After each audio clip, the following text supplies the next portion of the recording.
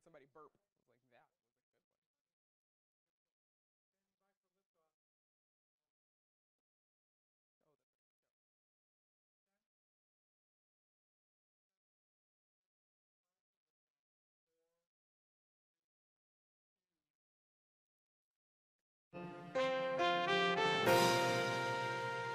one. Good evening and welcome to Chicago Tonight on this Tuesday, February 12th.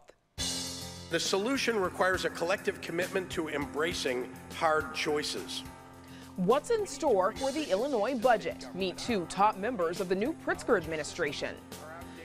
Blackface then and now. We unpack the controversy and its racist baggage.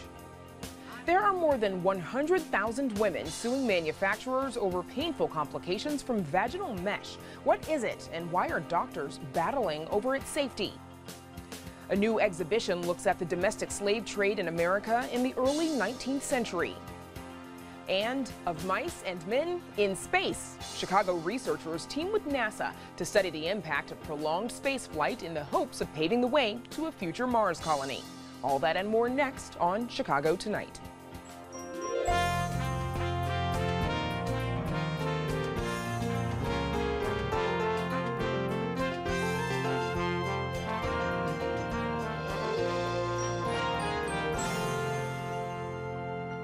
Thanks for joining us. I'm Brandis Friedman.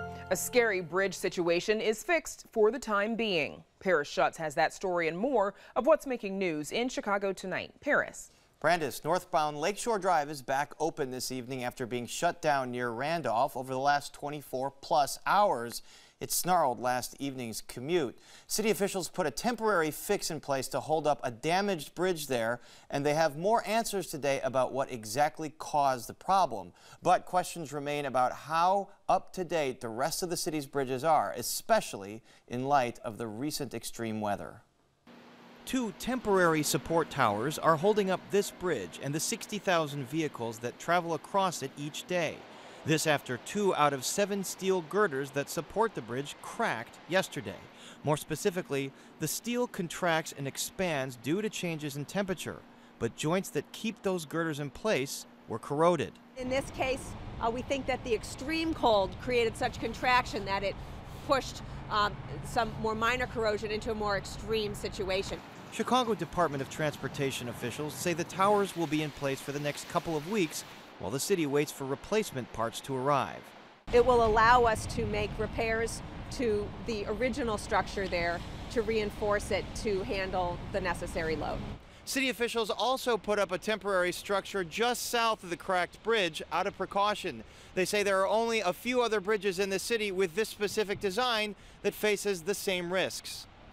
Dr. P.S. Sriraj, Director of Urban Transportation at the University of Illinois at Chicago, says more than 8% of bridges in Illinois are structurally deficient.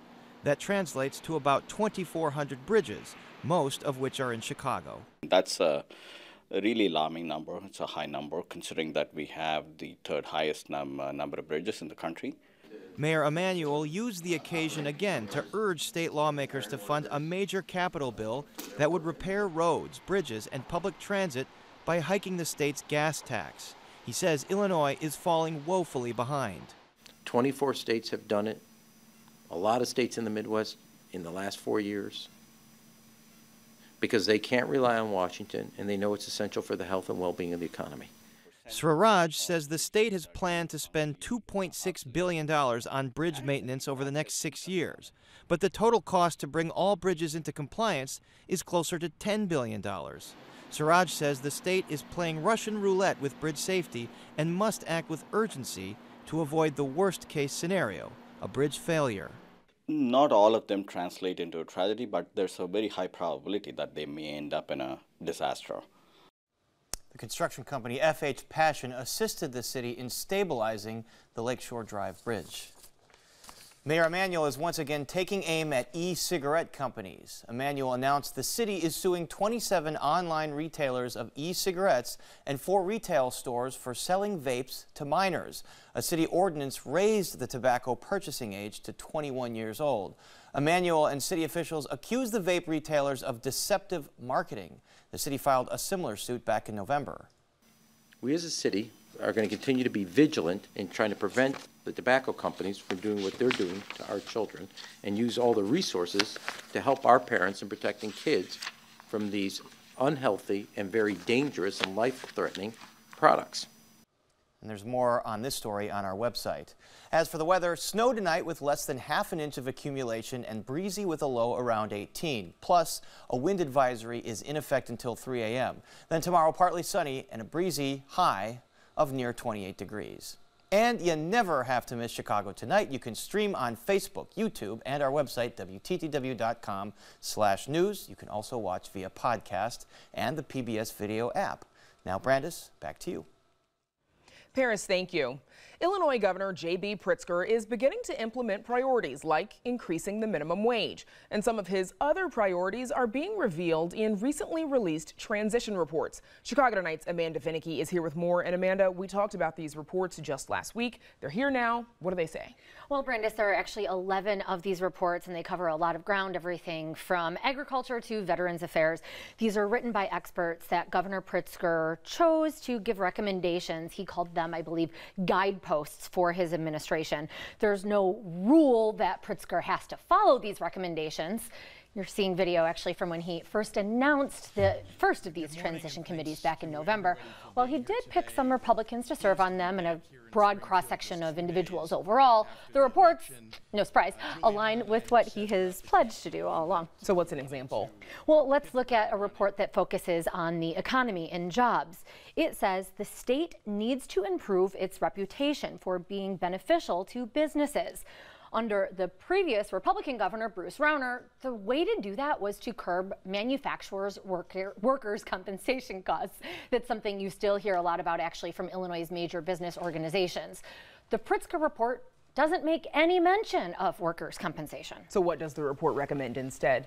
Well, the transition team's answer to Illinois' lagging job growth includes investing in programs like parental and family leave, increased financial aid for higher education, expanding training programs for youth, for minorities, and creating a new entity that is focused on regional business growth.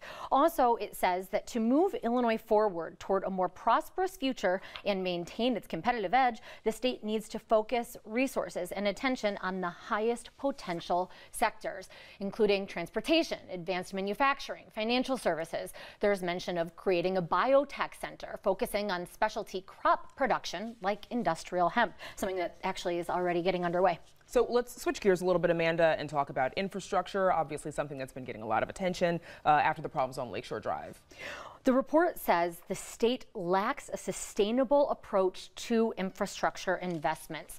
While it calls for a sustainable, consistent funding stream, it does not recommend one. It does call for establishing public-private partnerships, and there's a recommendation for someone in state government to act as a sort of infrastructure czar. So earlier this week, Governor Pritzker announced a new initiative that would be headed by his Lieutenant Governor, Juliana Stratton, that'll be focused on criminal justice. What are the recommendations there? Well, here the report calls for a more compassionate approach to criminal justice. For instance, by increasing the thresholds for when retail theft and drugs become felony versus misdemeanor crimes. We know that Pritzker wants to legalize pot. The report says when that happens, Illinois needs to restore the rights of people who are currently behind bars for cannabis convictions. It also calls for more vocational training in prisons, mandated training for prison guards and law enforcement, and more help for prisoners once they are released. Violence, of course, Amanda, that's a huge concern for Chicagoans. Any recommendations on that front? Yes, the recommendation is that Pritzker convene a multi-state task force to talk about guns illegally crossing borders. For example, guns that come into the Chicago area from Indiana. Also, stricter requirements for when a firearm is lost, making it harder to get a fire owner's identification card if someone has a history of animal abuse or domestic violence, and dealing with 3D printed guns. And I can't let you go, Amanda, without bringing up the budget. What's up there? Of course you can't. Well, during his inaugural address, Pritzker got huge applause when he promised to pass a balanced budget and to do it on time. It won't be easy, but let's confront this challenge with honesty. Our obligations as a state outmatch our resources. Our fiscal situation right now is challenging. And the solution requires a collective commitment to embracing hard choices. This report does not give a ton of insight into just how he's planning to do that, but we do get some. There's a call for managing spending. Still, that can't be expected to make much of a dent considering Illinois' financial situation. As for revenue, there are recommendations that call for moving to a graduated income tax, like Pritzker campaigned on, as well as new taxes, for example, on e-cigarettes, marijuana, and plastic bags, perhaps. There's also mention of a tax on services that have been traditionally exempt. There's no real proposal that is behind that. These reports do keep it pretty general. A key takeaway, though, is just how different things are from the Rauner era. For example, the reports have a lot of emphasis on using union labor and also making sure that undocumented immigrants can access government services. Amanda, thank you. And now to Paris with two top members of the Pritzker administration. Paris. And Brad, we're going to try and lock them down on some of those specifics. As you know, next week, Governor J.B. Pritzker will deliver his first ever and much anticipated budget address. His administration just released a report on the perilous state of Illinois finances that you just heard a lot about. It lays much of the blame on Bruce Rauner's, quote, ideological warfare, saying, quote, Illinois already had fiscal challenges to overcome, but the previous administration drove the state into a ditch. So how does this administration plan to get out of that ditch? Joining us are one of Pritzker's top lieutenants who headed up the review, Deputy Governor Dan Hines. He was also the Illinois Controller from 1999 to 2011, and another of Pritzker's leaders on state finances, Illinois Department of Revenue Director David Harris. He is a Republican who served as a state representative for a total of 18 years. Gentlemen, welcome both of you back to Chicago tonight. So first, let's lay out the challenges that your administration is facing. First, $3.2 billion budget deficit for the coming year, $15 billion in unpaid bills, $2 billion in additional bond interest payments, $1.25 billion in late payment interest penalties. That's a lot. You've both been around state government for a long time. You've both been involved in perilous fiscal situations. How does this current situation compare to those? Well, it's no secret that these problems have been mounting for years, but the budget impasse under Governor Rauner made the problem escalate to unparalleled levels. As you mentioned, $15 billion in unpaid bills and debt, $3.2 billion budget deficit. So we were making progress in Illinois. Governor Rauner, because he was just adamant about passing legislation that really had nothing to do with the budget, brought our state to a halt and caused these problems to escalate. So we are now, after making this assessment and realizing just how severe the damage is, coming up with a budget proposal for the governor next week, and he'll address this head on. And David Harris, simply put, how does the governor plan to close that $3.2 billion gap? Well, first of all, there's no magic bullet, there's no magic wand or silver bullet that's going to solve it, or even a change of administration that's going to solve it overnight. But I think the governor has taken a realistic approach, as he has said, a realistic approach to put numbers on paper that match, that the revenues and the spending come together. In terms of exactly how he's going to do it, you're going to have to wait and see next Wednesday, but that is his goal, and I think he's going to meet it. Well, some of the revenues that you've talked about, vaping tax, how would that work and how much money could that bring in? Well, first let me say that it's as David said, this is not going to be solved in 1 year. The ultimate solution is a graduated income tax. But for the fiscal year 2020 budget, it's going to be a combination of controlled, disciplined spending, and then real revenues that are both realistic and immediate. So e-cigarette taxes, expanding gambling into sports betting, legalizing marijuana and taxing that. These are ways that we can tax and bring in revenue without hurting middle-class taxpayers. Do you have a realistic figure in terms of how much those things could bring in revenue in 2020? Well, it's those and several other ideas. And I would say that when you're tackling a $3.2 billion deficit, you're not going to do it with all revenues. You're certainly not going to be able to cut your way out of it. It's going to take a combined, balanced approach. So we will probably find new revenues matched with some spending controls and looking at a way to really come to terms with a pension system that is suffocating our state, that is causing severe pressure on how we balance our budget. But is there a number assigned to e-cigarette tax, and how much would that tax be? Yeah, I mean, we're looking at, I think, a tax somewhere to put it on par with some of the, other non-cigarette items that are out there. Other states have done this already. We're still working on the estimates to that, but it'll be a combined revenue picture that helps us balance the budget in an honest and realistic way. David Harris, cannabis legalization, how much could that bring in? I don't even want to venture a guess because a lot of it determines on what the legislature says. This is how we're going to handle the legalization of recreational cannabis. There's a tipping point. You have to be careful. There's a tipping point between how much tax is levied and whether or not you are fomenting a black market. If the tax is too high, then it's more profitable to enter into a black market. So I don't think anything has been set yet, other than moving in the direction, as the governor has said, favoring recreational cannabis. So when we hear the governor's budget address, are we going to hear specific amounts that we can expect from these taxes, or is he going to talk about needing to hear what the legislature plans on these things first? Well, I'll defer to Dan in terms of specifics on what the governor's going to say. Yeah, I mean, we're getting close to a presentation being finalized, and there will definitely be specifics. This is going to be a budget that is very transparent and very honest and open, as the governor has been throughout not only the campaign but the transition. He's been open about the fact that the graduate income tax is the key to our future. He's been open about the fact that the immediate budget problem is not going to go away on itself or with cuts. It's going to require some revenues. And so we'll be very specific and exact and transparent about the revenue picture. How about revenue from increased gaming? Is that something the governor's banking on in 2020? I don't know if the governor's banking on it. I know that the legislature has legislators have proposed an increase in gaming, both casino gaming as well as video display terminals. That conceivably could bring in additional revenue, yes. And selling the Thompson Center, is that something that's going to be on the table again? You know, I'm glad you asked that. So this is a this is a gimmick that has been used many years by previous administrations. Not only creating a false sense of getting that done, but also balancing the budget on something that wasn't going to happen. We are committed to selling the Thompson Center because the building is dilapidated, and I think there's a better use for that asset. But we are not going to balance the budget with those projected revenues. If we are able to sell that Thompson Center, we will use that to shore up pensions and pay down the backlog. We will not be balancing the budget we're using for operational revenues. So one of the other things we mentioned at the top was this $15 billion backlog that you've calculated. I think the Rauner administration had pinned it at about $8 billion. Can the state start to make a dent in that and balance the $3.2 billion budget gap and fund all the priorities it needs to fund? Again, you're going to have to, the governor's going to present a realistic budget. Can we cut down on the back debt? Yes, we can cut down on the back debt. It's not going to be easy, but let me tell you, during that impasse, we were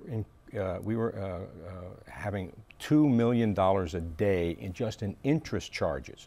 We've got to get that under control. The governor's pledged to do that. We're going to cut down on that debt and make it practical for us to do it. All right, part of this budget, $9 billion mandatory payment into the state's beleaguered pension systems just to keep them afloat. Will the state make that full payment? Well, I think in your earlier question, you talk about the balance. We are going to have to come up with some immediate revenues. We're going to have to hold the line on spending. But we do have to come to terms with this crushing pension debt that has bedeviled the state for many years. Earlier in the week, we announced 2 different task forces that are going to look into ways to stabilize our pension system. Number one, consolidating the over 600 pension systems across the state. Unbelievably inefficient. We have some systems that are so small that they can't have a broad portfolio of investments. We can't negotiate low fees, so consolidation is part of it. Finding assets that can be monetized and moved into the pension system to shore up the pension system is important. But yes, we need to look at the funding schedule that was put in place 25 years ago that at the time thought we would be spending about $4 billion on pensions, and now it's asking us to put $9 billion in. That is 20% of our revenues, and I don't think the designers of that plan ever envisioned the state of Illinois putting 20% of its revenues into the pension system. So we need to take a hard look at that. And does this have the possibility of crowding out spending for other priorities like higher education and K through 12 education? Does it have the possibility? Certainly it does. I mean, if $9 billion is required for just pensions, if indeed that's what is determined, then that's going to crowd out spending elsewhere. But the question is, how do you put the pension problem in a more realistic format that it can be addressed without having to put all that money in. And Mr. Hines mentioned putting assets that the state owns into those funds. What kind of assets are we talking about? Are there any off the top of your head that you can think of right away? Well, I think there's a number of them that may have been looked at. Again, I don't want to put out the specifics of what has been talked about, but there are a number of assets that can. The pensions are always nothing more than a numbers problem. How much goes in, how much goes out, what are the accrued benefits that people have. So how you count what the benefits are, or how you count what the assets are, you look at all your assets and determine what you want to do with them. You mentioned the consolidation of pension funds. Is that going to look at consolidating Chicago's pension funds into state pension funds? That's something that the Civic Federation has called for. Right. I think everything needs to be looked at. We have to make sure that we have systems that are creating economies of scale, that we don't have disparate systems doing different things. I think the most logical place to start is the downstate police and fire, because there are 600 of them. They are so small in many cases, and they are very underfunded. They're in chronically bad shape. So I think that's the best place to start, but we're going to look at everything. The Civic Committee of the Commercial Club recommended raising the income tax 1%. Is that on the table? I do not believe so, no, absolutely not. They've also mentioned taxing retirement income. And by the way, we're not talking about some left-wing tax and spend group. This is a group of business leaders. Right. Taxing retirement income, is that off the table 100%? I believe that's off the table as well. So Dan Hines, Governor Pritzker had talked about a temporary progressive income tax where he'd issue tax credits to lower earners during the campaign. And then he said he wasn't so hot on that idea. Is that off the table? Well, first let me say that, groups that are coming out with ideas, I mean, we welcome ideas. We're glad that the business groups, our own budget committee is, using their talents and their ideas to help solve our problems. But we're not going to agree on everything. And the governor's been very clear. The reason he supports a progressive income tax is not only to solve a budget problem, but to make our tax system fairer. And so to impose an income tax increase, whether it's direct or indirect right now, would be unfair to middle-class taxpayers. So we're not in support of that. Taxing retirement income, we also do not believe is fair. And then lastly, there's ideas out there to look into the sales tax and expanding that. That's a regressive tax. So we really want to stay focused on a graduated income tax, but because it takes 2 years, we have to solve the problem in 2020 with a bridge budget, including a different array of revenues. And I didn't hear you say that the state was going to make the full $9 billion payment in the pension system. Is a pension obligation bond like something the mayor has talked about at the city level? Is that being considered at the state level? Well, I tell you what we're considering. One is some of the things I've mentioned: consolidation, asset transfers in. Pension obligation bonds have been used in the past and frankly abused in the past. But if we can find ways to infuse cash and assets into the pension system, that is not only going to increase our funding level, but reduce the pressure of our annual contribution. But we also want to make sure that we are being honest and looking directly at this pension ramp that has really become a burden on the state of Illinois. All right, Dan Hines, David Harris, we'll be awaiting that budget address in just about 8 days. Thank you for being here. Thanks, man. Glad to be with you. And now, Brandis, back to you. Still to come on Chicago tonight, gynecological mesh causing complications for some, leading to one of the largest product lawsuits in history. How the American slave trade changed when the transatlantic trade was prohibited. Visit a new exhibition at the Illinois Holocaust Museum. And Chicago researchers study mice in space to better understand what happens to an astronaut's body during prolonged spaceflight. But first, the controversial issue of blackface, the darkening of one's skin to appear black, has surged back into the country's cultural conversation. The 1984 medical school yearbook page of Virginia Governor Ralph Northam features a person in blackface posing next to someone dressed in a KKK costume. Northam now says neither person in the photo is him, but he did admit to wearing blackface while impersonating Michael Jackson during a dance contest in the 1980s.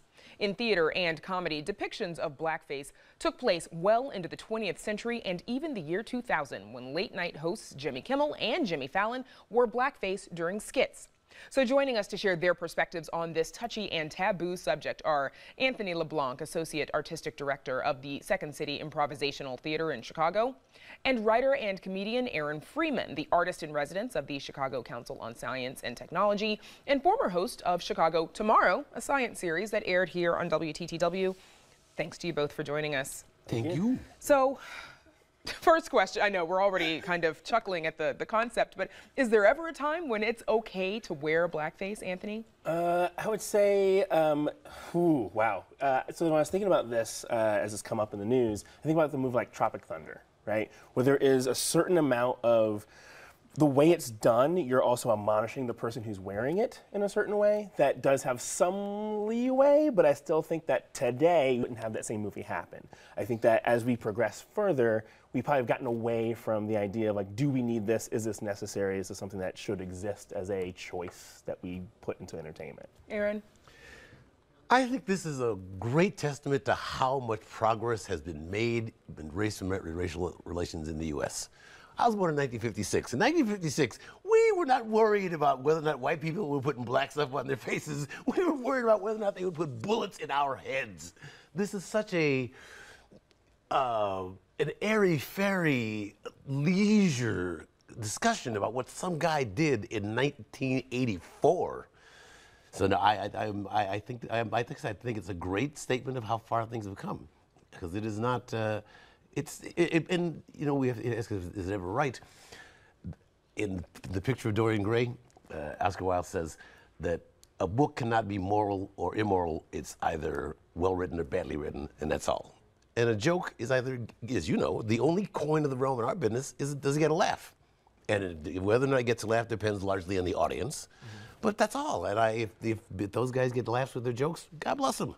There's a certain amount of like what the reason for the joke is, right? Like, is the joke, and that's why I bring up Tropic Thunder as an idea of like, is the joke meant to make some kind of higher point? Is there a satirical reason for doing that? Otherwise, why wouldn't you just have a black person do the thing that's happening? Why wouldn't another black performer be the person who performs said joke or impersonation or do said thing? It's probably easier and better. There's only one Larry Olivier. You know, so, when Olivier does Othello, there's only one Olivier. There's only one of him, and I want him to do Othello. Could Idris Elba be Othello? Like, is that in 1965? But well, you know what? Let's do this. So you're both in the comedy world. We've got a soundbite from Billy Crystal as Sammy Davis Jr. in 1986, the HBO special "Don't Get Me Started." It's not like you're bragging or, you know, it's not an ostentatious thing. They're fun. They're fun. They're fun, and they are part of me because I can't get the damn things off, you know, but I love them. You know, it's fun. It's a tinkle toy. These offensive? Are exciting. This Ozzie Davis. No, not at all. Not even remotely, not microscopically. To me, yeah. But that's mostly because of, you're looking at the time of like, it's not a point where black people can't do anything, so you have a white person having to portray a black person on stage because there are no white people who are going to be allowed to perform it, versus like, what's the reason for being Sammy Davis Jr. other than just, I'm getting a bit? There's no higher point or purpose to that joke that's happening. But it was an extremely good performance, didn't you think? That was a really good Sammy Davis impression. Then you can do that in your bedroom with your buddies versus putting it on. I mean, like, for me, like when something shows up, like for example, like Jimmy Fallon being Chris Rock, right? There's so many network executives that had to go through to be like, that's cool. And then what does that say about those people who are allowing that to happen versus just like even something that's like, I never expected someone to ever see. Like the hidden thing that I never wanted to come out, like it's a little more. Is there a difference then between impersonation and mockery? I think that if you're impersonating someone, I think there isn't at this point in time. I think impersonating, if I'm impersonating a black person and I have to put on blackface to do it, then I think that doesn't. Why? Like, what is the purpose of it? You don't think Olivier was trying to mock Othello? I don't think he's trying to mock Othello. Or the other hundreds of great actors who've done Othello. I think it more has to do with the fact of people not seeing black people as good enough to perform Othello and find a good enough black actor to do it. There's nobody as good as Olivier was in his day. That's all subjective, right? Well, considering, and I want to come back to that because the history. Like, can you remind us about the history of blackface and why it's so controversial, Anthony LeBlanc? Yeah. So you have blackface, which is existed for a very long time, as far as like us people using that to represent black characters on stage, right? And America takes it to a next level, right? Of really being the exporters, of really making it the kind of more the minstrel show-ishy, pushing it into the straight blackface as the exaggerating the stereotypes in the mid-19th century and moving into the 20th century. But I think that one of the things that is important to realize is it starts from a place of where black people are now allowed to perform these things, so then white actors are portraying black characters. And that becomes something in which that's where you first get that introduction of it in your 1400s and 1500s. Well, but we've moved so far away from that, and the idea that you have a movie full of nothing but black people, and you have the occasional white person with like a Black Panther, like, you know, is it necessary to then say like, oh, we have to have this black representation inside of this story that we're telling of a Shakespearean play, right? You can always cast a black actor to do it.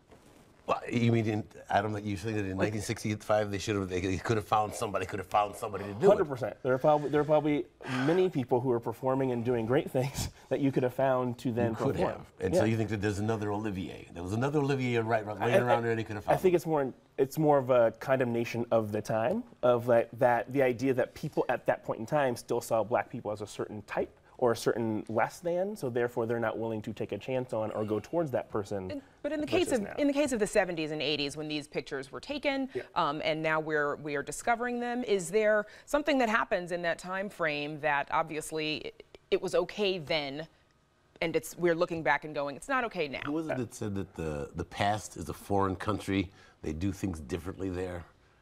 And it was just a different, and I can assure you, the world I was born into was just a different planet. It was a different United States. It was a different planet Earth. There's nothing remotely like this world now. There was nobody like you on TV in 1956. I can assure you, rest assured. It's just a different world. Yeah, but there's also a certain amount of like knowledge of understanding, right? I say that if you go back to say like, we're in 1860, right? There's a certain amount of understanding of how people saw black people that's going to be different than 1980, where I think in 1980, I think you know better, right? You understand what you're doing and the fact that it's probably offensive to wear blackface, where I would say if you're at a time when you see people as a whole, as an entire society differently, there's a little bit more of a pass historically. But I would say in 1980, you know what you're doing. You know what you did. You probably knew that you did it as a joke because you thought it was a joke to be a black person, not that you thought it was funny to do the impersonation of the person that is there. Maybe. Again, we talked about Billy Crystal's Louis Armstrong, which was unequivocally a tribute to Louis Armstrong. I mean, there's just, you've seen that bit? Mm-hmm. I mean, do you think that was even microscopically mocking of Louis Armstrong? I would question the why, and then I would say that even if he didn't mean it as a mockery, I would say that it's more an indictment of the society that made it where it's okay for him to think that it's okay. So a new Pew Research Center poll indicates about 1/3 of Americans think it's, quote, always or sometimes acceptable for a white person to use makeup to darken their skin as part of a Halloween costume. Does that surprise you, Anthony? Yeah, that's pretty insane.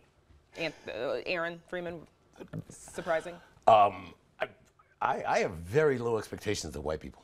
I don't expect. I mean, I have low expectations of humans. We're a bunch of apes, and people will do things. They'll try to make their jokes, and they'll try to make jokes in whatever way they can. And I as a comedian, I think that I grant comedians broad leeway. And particularly, I would say that there should definitely be a statute of limitations on a joke.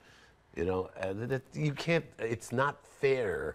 Because any comedian is performing for the audience of his day. Mm-hmm. And that's just, we are, all performers are vulnerable, we're doing the best we can, it's a very tough business, and you try to do whatever you can do, and you're supposed to do that. The best comedians they take risks. Mm-hmm.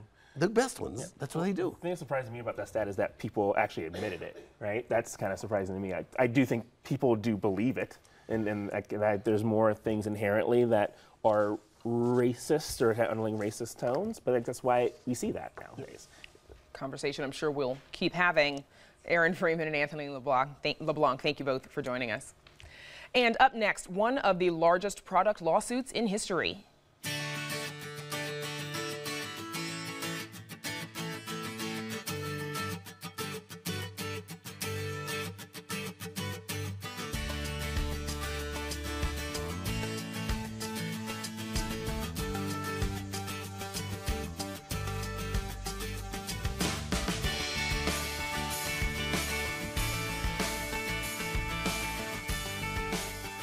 This evening's presentation of Chicago Tonight is made possible in part by ComEd, powering lives.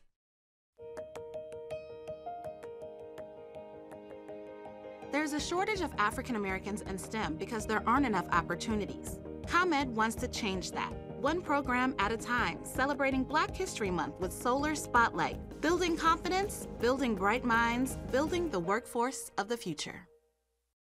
It's one of the largest product lawsuits in history, bigger than the class action suits over asbestos. But it's something people aren't really talking about.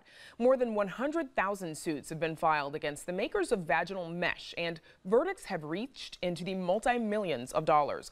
But some doctors stand behind the product, saying it helps women who need it to repair weakened pelvic tissue, urinary incontinence, and prolapse. Here to talk about the controversial product and her reporting is journalist Susan Berger, whose story about the issue appears in the Washington Post. Susan, thank you for joining us. Sure. So first of all, tell us, what is vaginal mesh? What's it made of? It's made of, it's a plastic. It's polypropylene, which some people will say that it's something that shouldn't be embedded in the human body, because part of the problems are, as doctors will tell you, it gets hard over time. It doesn't for everyone, but there have been problems. But it's plastic, basically. How's it used? Why are women having surgery? Well, women, this is a very common problem. It's not talked about a lot because it's embarrassing. But women after childbirth, after having lots of kids, or as they get older in menopause, they leak urine when they laugh, when they sneeze, when they cough, and they go to their doctors and say, what can I do? And so mesh was introduced, I think, in about 1998, and it was thought to be this really quick fix, easy to do. The surgeons, it wasn't a long surgery, and a lot of women thought this is the fix. It's going to lift the bladder so that you don't have that problem.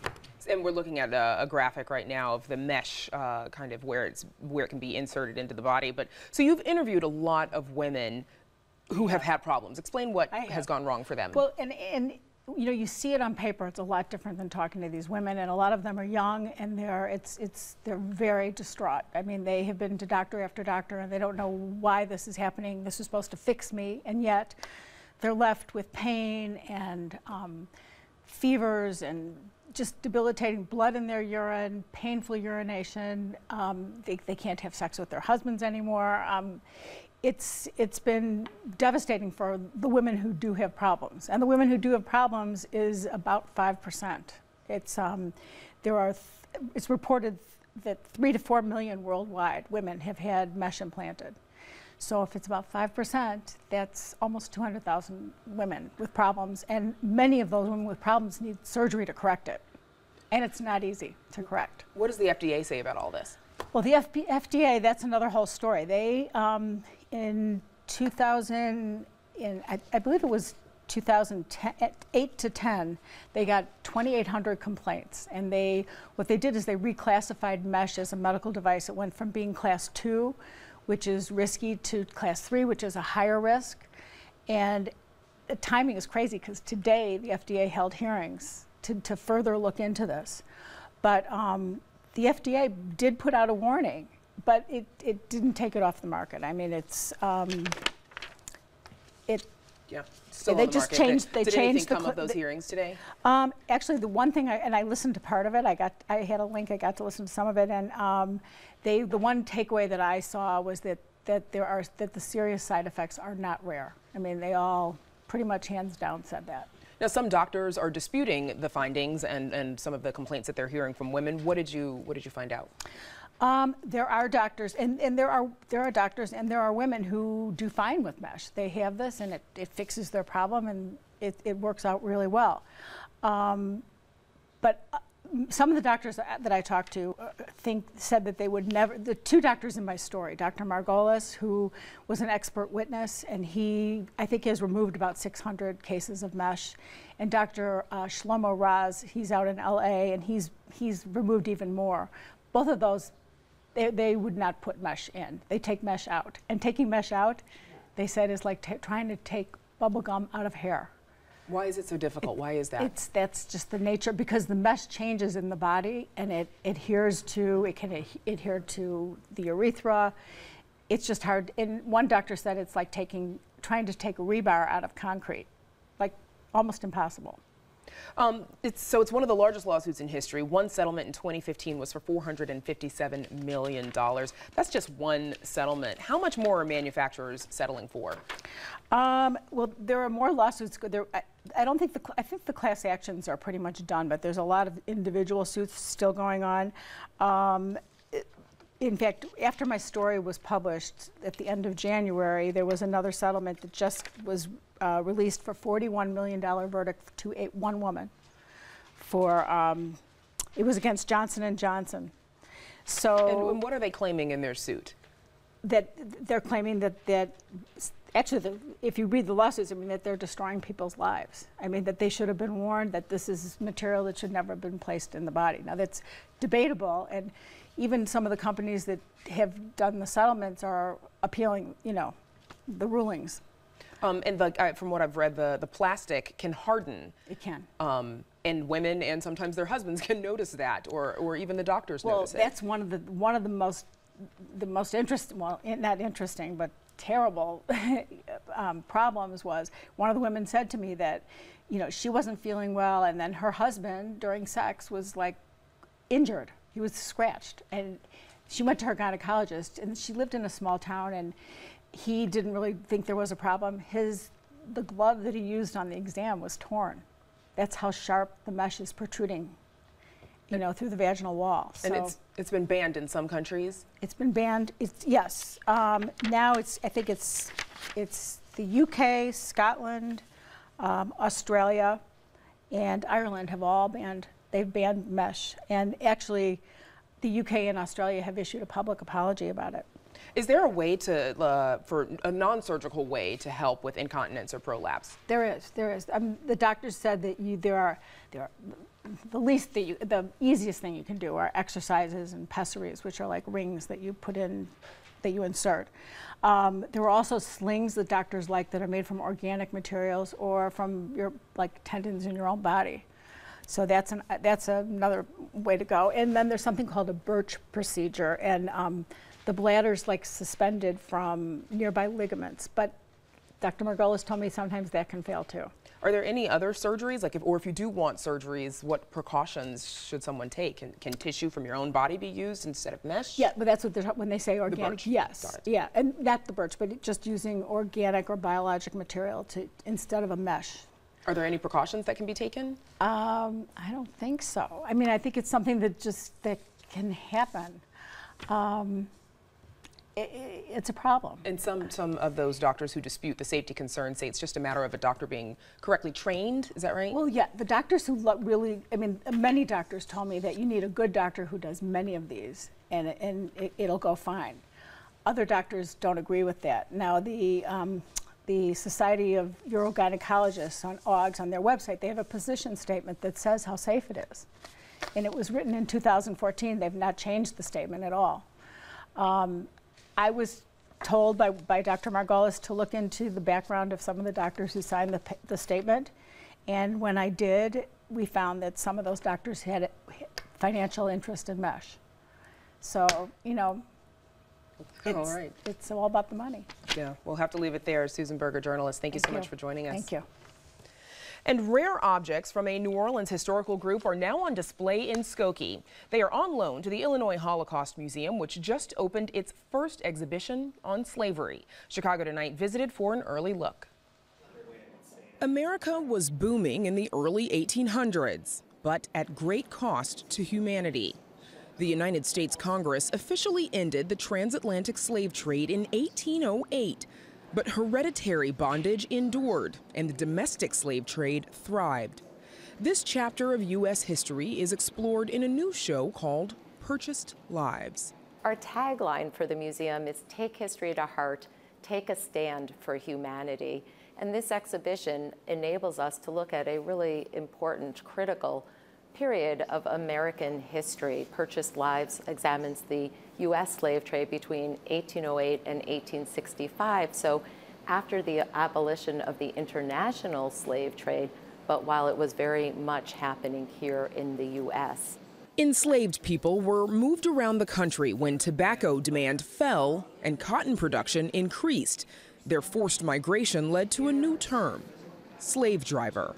Another term that was popular was being sold down the river, again from the upper South to the lower South. People were forcibly moved by foot, on trains, by ship, down to the deep South. And Louisiana became that hub because of the Mississippi, because of the waterways. And Louisiana and New Orleans already had banking and trade that was happening in the city, so of course slave trade became centered there too. Beyond bankers and merchants, insurance companies profited, and hospitals, which helped restore a person's health before they were sold, and notaries, even men's clothiers Brooks Brothers. What is interesting about the Brooks Brothers coat is that the cotton was raised by slaves, by enslaved people in the South. It was then sent north to places like Massachusetts. The finest cotton would have been sent to England and France to be prepared into clothing, but lower level cotton was sent to the north of America, processed there into clothing, and then sent back to the Deep South. In this case, the object that is on display is a jacket that would have been worn by an enslaved person who was an in-house servant. The exhibition is filled with small details that tell a larger story of devastation. There are manifests, ship manifests, that list human cargo that is being sent down to New Orleans. There are records of sale. One of the most important objects that's in the exhibition is a slave collar that was worn, that would be forcibly put on a slave who had run away, was recaptured, and this was punishment. It's about 6 pounds, and there are 2 bells that are connected to it, so you would hear if that enslaved person was trying to escape again. Most commonly, people would attempt to run away and get freedom when they knew that there was an impending sale that would break apart a family, or their family had already been broken apart and they were trying to find out where their family members had gone. The exhibition ends on a poignant note.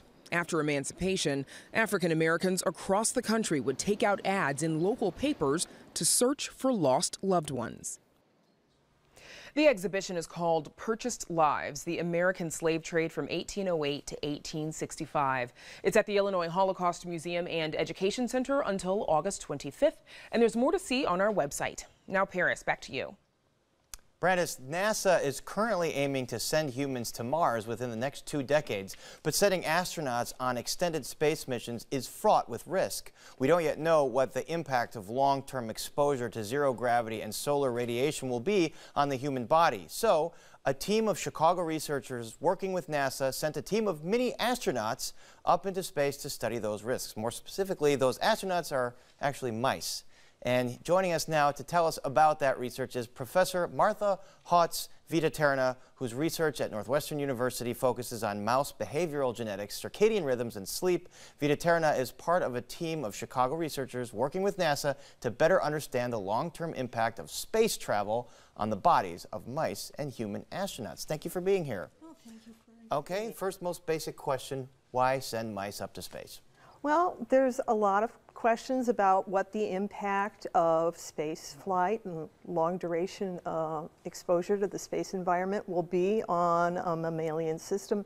And mice are a very good system to understand some really basic biological questions that relate directly back to humans. One of the advantages of working with mice is that they actually respond very quickly to being put in the space environment, and so we can study these changes in a much more rapid and controlled manner. And what do we know about being in space for a long period of time and the effects on a body, be it mice or human?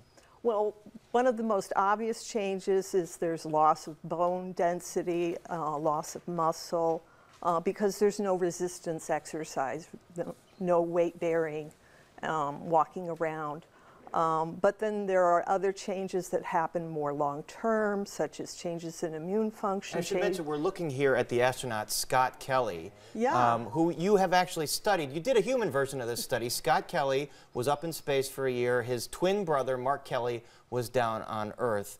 What can you tell us about that study? Well, we're wrapping up our analysis of those 2 individuals, along with 9 other research teams. There's 10 teams altogether that have been studying the Kelly twins. Our aspect of the changes associated with spaceflight was to study the gut microbiome, the bacteria in the gut. Okay, so you're studying the bacteria in the gut. What does that tell you about space's impact on the body? What are you learning from the microbiome? Well, we are definitely seeing changes in the gut bacteria associated with being in space.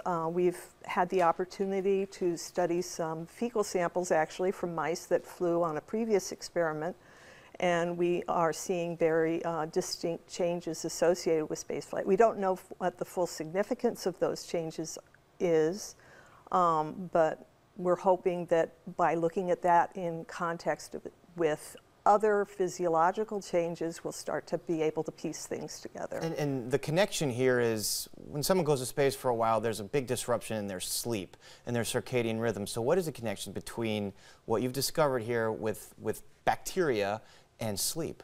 Well, we did an experiment here on Earth some time ago with our collaborators at other universities in Chicago, looking at the effects of sleep disruption or circadian rhythm disruption in the timing on the gut bacteria in mice. And we found that that produced very profound changes in the gut bacteria. So does that have implications for people here on Earth that are going through time changes and have disruptions in their own circadian rhythms? Yeah, I think so. I think it's suggesting that the changes in the gut bacteria may be contributing to what people experience with jet lag and while they're doing shift work, for example. And so tell us about in space. There's 15 sunrises and sunsets that someone goes through. What effect does that have on the body? Well, in one day? 16, actually. 16? 16, yeah. I don't know, but I can tell you that in the space station, they do have a 24-hour day-night cycle that the astronauts are exposed to. So I don't know that the sunrises and sunsets themselves are the issue, but there's still something about being in microgravity that is disrupting circadian rhythms and making sleep difficult. Back to the mice, you were telling me you actually put the mice on the rocket launcher. What was that experience like? Well, I transferred the mice into the transport module. So they have a specialized, reinforced habitat that they put the animals in for when they launch them to the space station. And I had the honor, I think is the right word, of putting the mice into the transporter and very carefully transferred the mice one at a time from their cage into the transport cage. And I was so focused on doing a good, careful job, I wasn't really thinking about the significance of what I was doing at the moment, but as soon as I was done, it just hit me like a ton of bricks, the magnitude of what I was involved in, and I was sending these mice into space, and I had to go in a corner somewhere and cry for a while because I was just so emotionally overwhelmed by that experience. They had no idea what they were getting themselves into. So what are the implications then of this study and the future of human space travel? Well, I think as we understand more and more what these microorganisms that we're so dependent on for our health and well-being are doing in response to space travel, it'll help us understand how we can help support astronaut health for long-duration missions. Maybe we need to come up with some specially designed prebiotics or probiotics that would help. At this point, we don't know what the impact truly is, so it's hard to know what you would anticipate needing to do. So if someone is going to travel to Mars, they're going to need to sort of know what comes out of this study. Maybe. Yeah. All right, Martha Vita-Terna, thank you so much for sharing your research with us. Thank you very much. And we're back to wrap things up right after this. Coverage of science and technology on Chicago Tonight is made possible in part by Joel M. Friedman, president of the Alvin H. Baum Family Fund.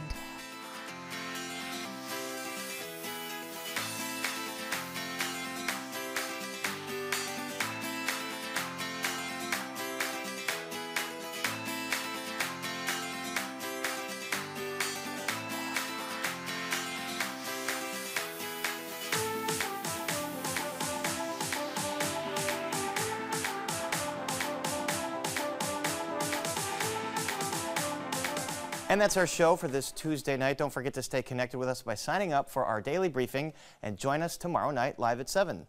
Hear from 3 candidates running for City of Chicago Treasurer. And it's a complicated choreography to create a brand new ballet from prelude to encore. The Joffrey does it for Anna Karenina. And we're now just 2 days away from the first of our Chicago Tonight mayoral candidate forums. Be sure to join us Thursday and again next Monday and Tuesday to hear from the candidates. Next week's programs can also be heard live on the radio on WBEZ 91.5 FM, and they can all be seen online at WTTW.com as well as Facebook and YouTube. Now, for all of us here at Chicago Tonight, I'm Brandis Friedman. And I'm Paris Schutz. Thank you for watching. Good night.